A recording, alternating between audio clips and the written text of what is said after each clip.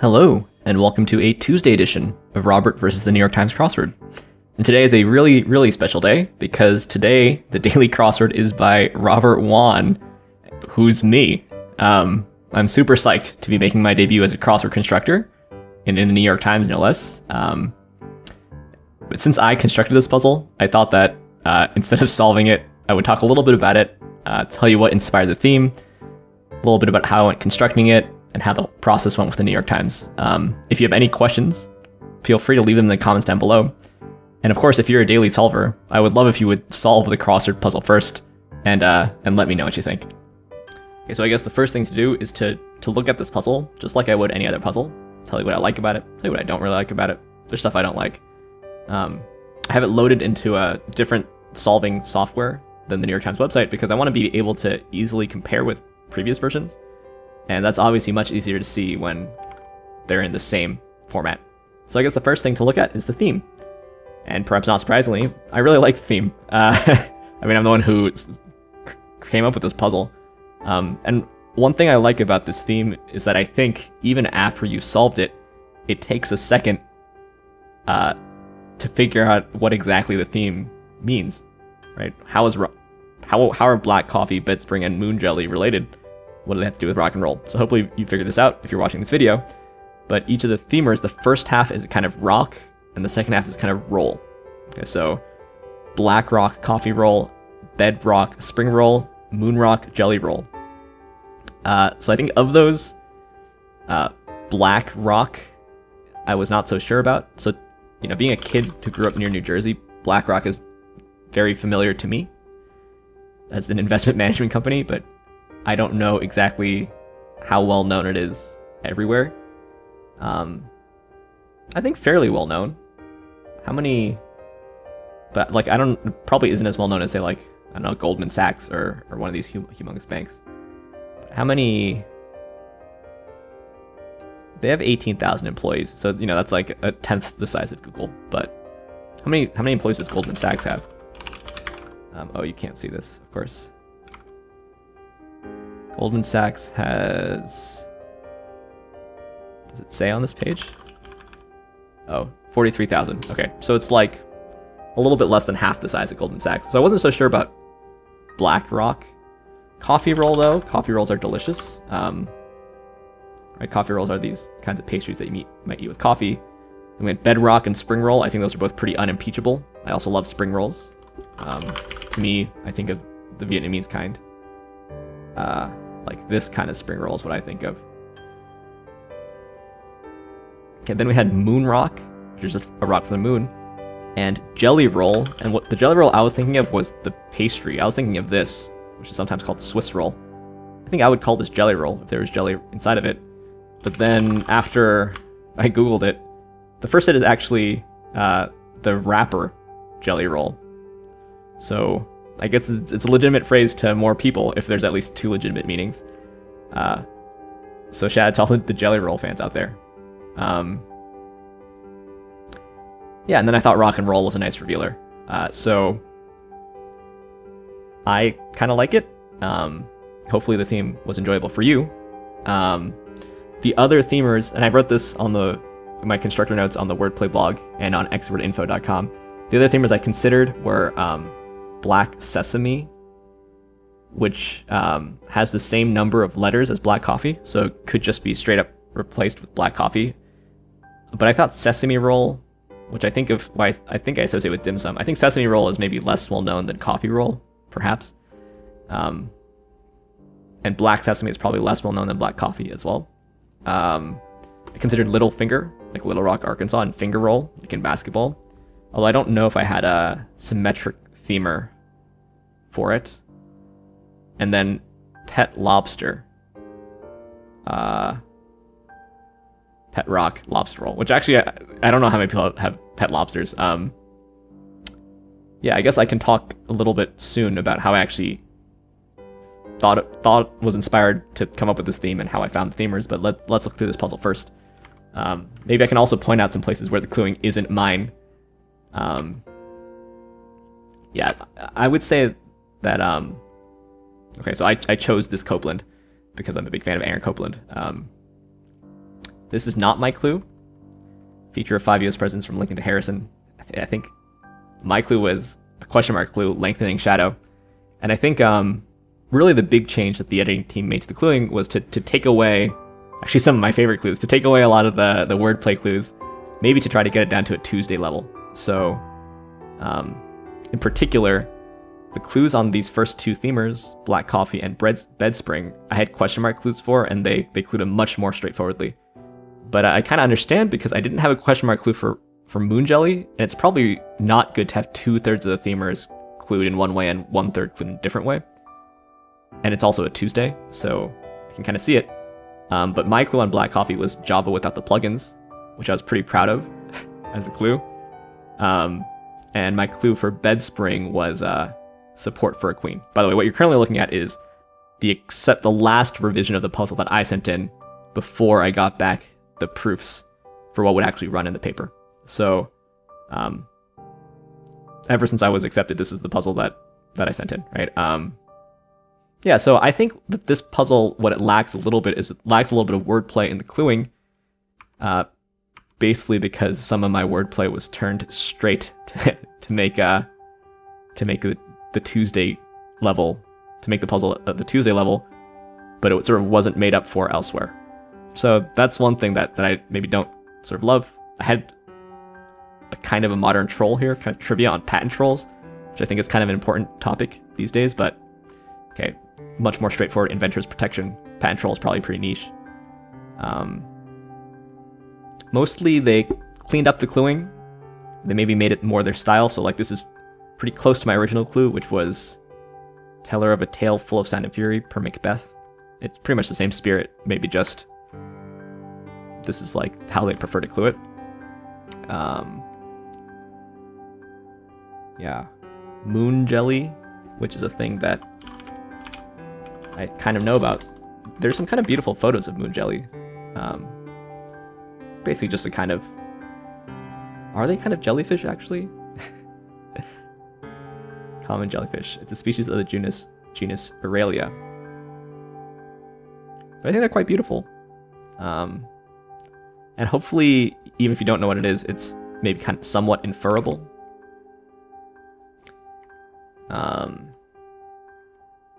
Yeah, go courting. That is actually my clue.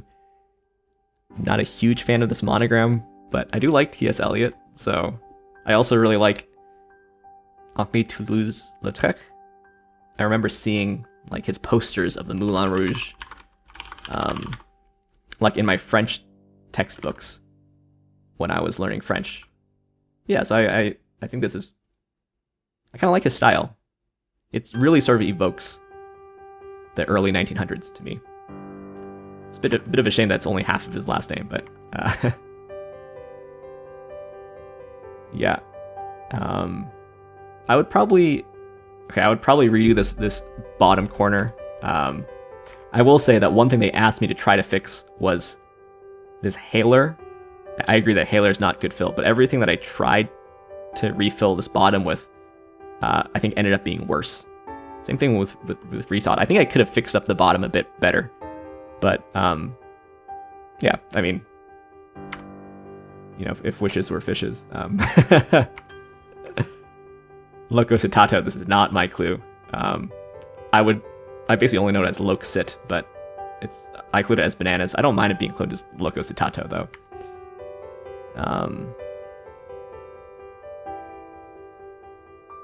Yeah, bison are on buffalo nickels, but I think they do technically portray bison.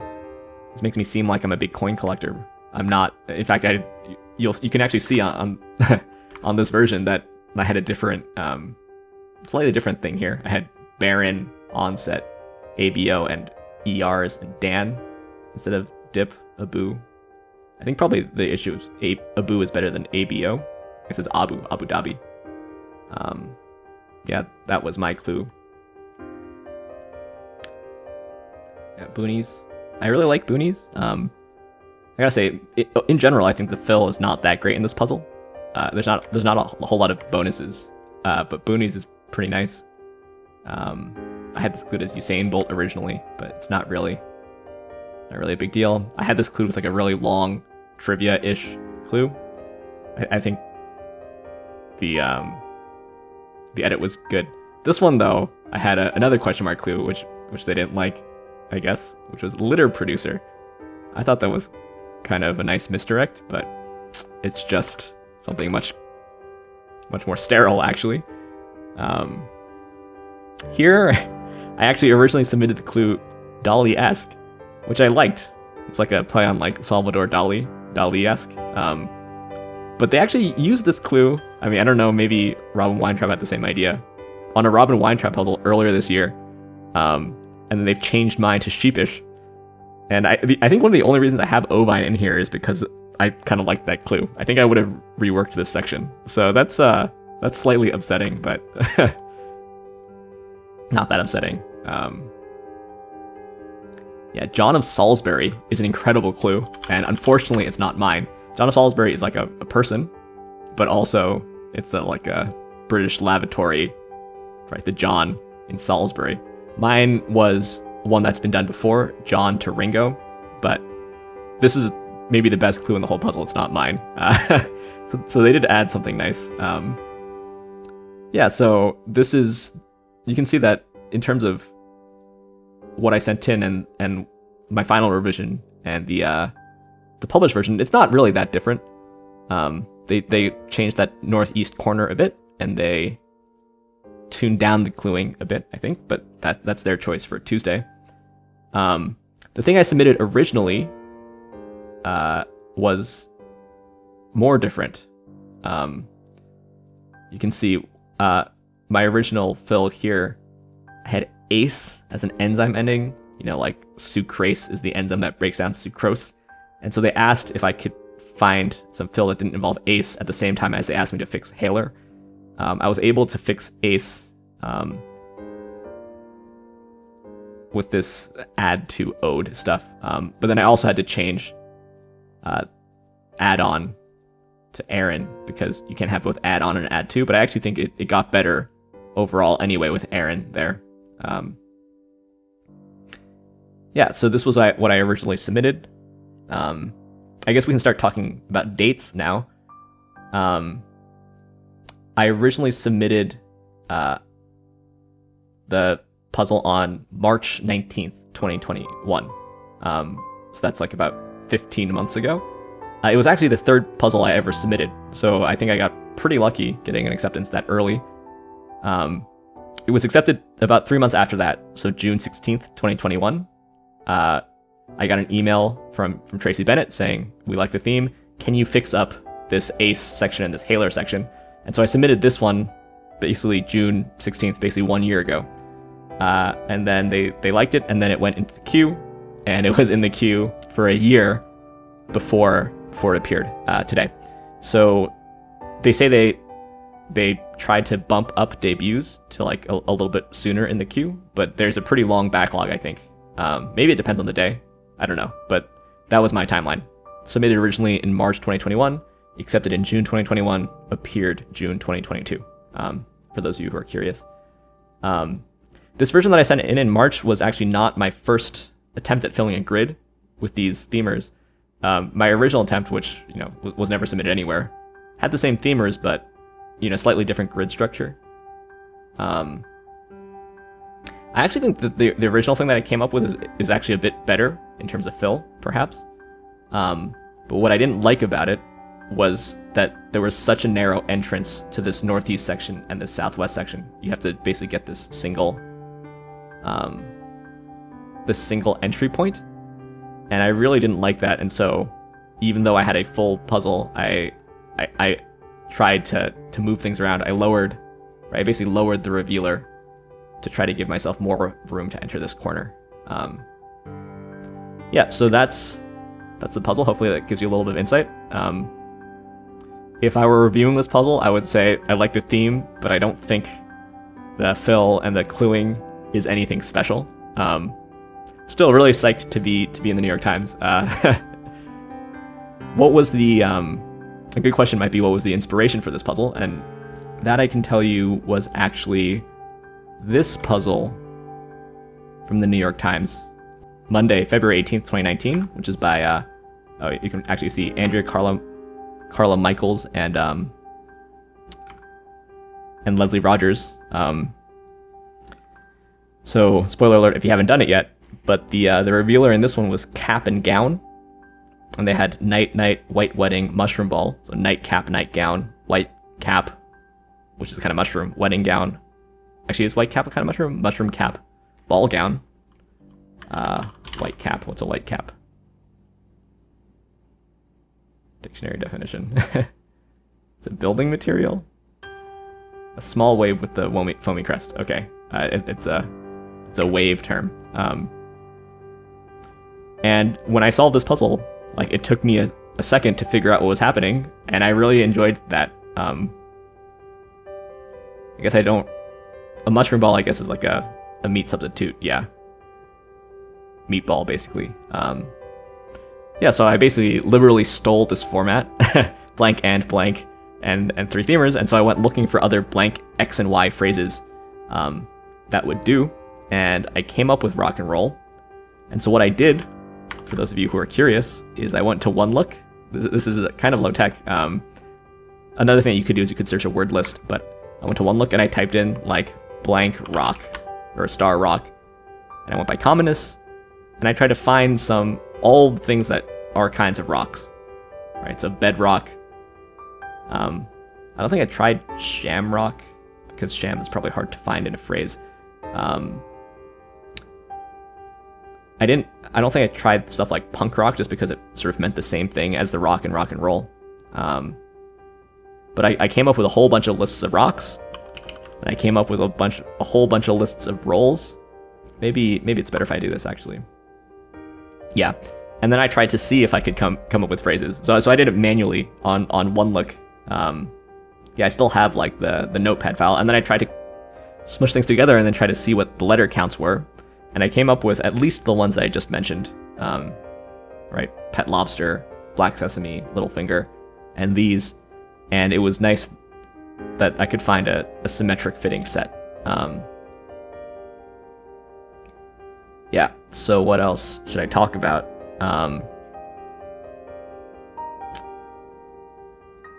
At the time that I first started trying to make this puzzle, I think it was right after I had bought Crossfire. So I did use software that cost something. I think it cost something like $50. Let's see, how much does it cost? Crossfire. Yeah, it cost $50. I thought it was pretty good. I know there's other paid options out there, other programs that you could use. But if you didn't want to do that, you could actually use a free resource. So if you go on crosshair.org, there's actually quite a good built-in constructor. So here I have loaded in just the puzzle that my puzzle. But you can easily you can add black squares, you can delete black squares, you can put in your themers, and there's a word list built in, and the word list is, I'm pretty sure it's just one of the, I think this is Pete Broda's word list as far as I can tell, but it'll try to fill it in for you. So, you know, at this point, basically this is the only option. I don't think that's actually true, because I think you can get away with like, yeah, you get away with this. It was actually maybe better than the fill that I have, to be honest. But yeah, so if you want to try your hand at constructing, you can easily try for free on Crosshair. It has a reasonable word list. It's not the best, so you'd have to do sort of a lot of work trying to get a clean puzzle. But yeah, I encourage you to try. There's a lot of other resources out there. There's now a free word list that's quite good called Spread the Word List. So if you have construction software and you go looking for word lists for your dictionary when you're filling them in, I think this one, I think it's quite good. When I actually submitted this puzzle, Spread the Word List didn't exist, so I used a Pete Broda's word list. Yeah, this is what I used in my construction software, and it requires a lot of paring down. I mean, it's a humongous word list that was sort of compiled. I know you can also pay for the word list on Xword Info. I didn't, but you can.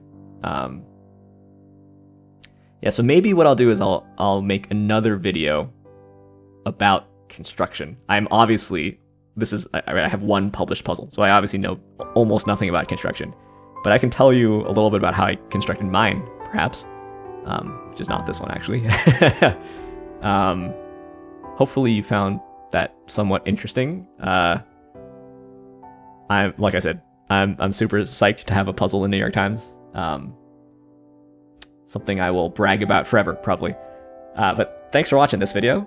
Thanks for liking, commenting, and subscribing. And I'll see you tomorrow when I solve somebody else's Wednesday crossword. See you then.